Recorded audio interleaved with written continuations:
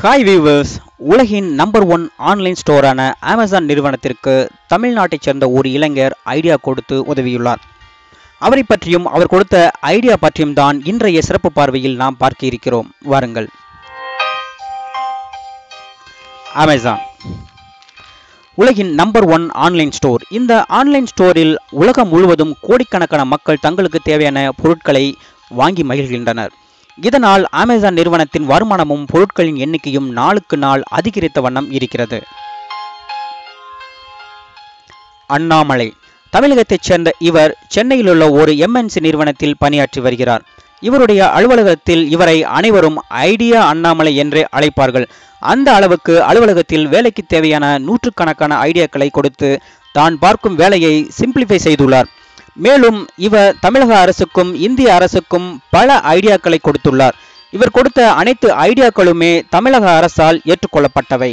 இவர் தன்னுடைய ஐடியா மூலம் மாண்புமிகு இந்திய பிரதமர் நரேந்திர மோடி அவர்களிடமிருந்து வாழ்த்து அட்டை பெற்றவர் என்பது கூடுதல் சிறப்பு. இவரது நிறுவனத்தில் இவரது வேலை திறமையை பாராட்டி அவ்வப்போது வவுச்சர் கொடுப்பதுண்டு. சமீபத்தில் இவருக்கு 2500 மதிப்புள்ள அமேசான் வவுச்சர் கிடைத்தது. இது அமேசான் பே பேலன்ஸ் அக்கவுண்டில் வரவு வைக்கப்பட்டது. அந்த வவுச்சர் மூலம் அமேசான் ஆன்லைன் ஸ்டோரில் வீட்டிற்கு தேவையான சுமார் 7 பொருட்களை வாங்கினார். இதன் மதிப்பு 2413 ரூபாய். இது 2500 பே பேலன்ஸ் அக்கவுண்டை விட குறைவு என்பது குறிப்பிடத்தக்கது. 7 பொருட்களையும் கார்ட்டில் ஆட் செய்தவுடன் செக் அவுட் செய்வதற்காக ப்ரோசீட் டு செக் அவுட் பட்டனை கிளிக் செய்தார். ஆனால் ஆர்டர் புக் ஆகவில்லை. அதற்கு பதிலாக திரையில் வவுச்சர் கூப்பன் நம்பரை பதிவிடுமாறு கம்ப்யூட்டரில் பாப்அப் மெசேஜ் வந்தது. அந்த கூப்பன் நம்பரை பதிவிட்ட பின் கண்டினியூ பட்டனை கிளிக் செய்த பின்னும் ஆர்டர் புக் ஆகவில்லை. இதனால் அந்த இளைஞர் உடனே அமேசான் கஸ்டமர் கேரை உடனடியாக தொடர்பு கொண்டார். கஸ்டமர் கேர் எக்ஸிக்யூட்டிவிடம் ஆர்டர் புக் செய்ய முடியாமல் போனதற்கு காரணம் பற்றி கேள்வி எழுப்பினார். சுமார் 1 மணி நேரம் இந்த உரையாடல் நடந்தது. ஆனால் கஸ்டமர் கேர் எக்ஸிக்யூட்டிவால் காரணத்தை கண்டுபிடிக்க முடியவில்லை. அதன்பின் சென்னை கஸ்டமர் கேருக்கு காலை டிரான்ஸ்ஃபர் செய்யுமாறு சொன்னார் அந்த இளைஞர். ஆனால் அவர்களாலும் காரணத்தை கண்டுபிடிக்க முடியவில்லை.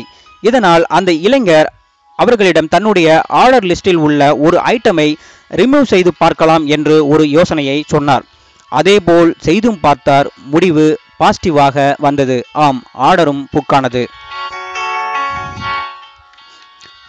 காரணம் என்னவென்று அந்த இளைஞரை கண்டுபிடித்து விட்டார். அவர் ஆர்டர் செய்த சில பொருட்களுக்கு டெலிவரி சார்ஜஸ் 145 ரூபாய் ஆட் செய்துள்ளார்கள். ஆனால் இந்த டெலிவரி சார்ஜை ஆர்டர் வேல்யூவோடு சேர்க்கப்படாமல் அதை ஹைட் செய்து ஸ்கிரீனில் காட்டியதுதான் இப்பிரச்சனை ஏற்பட காரணம்.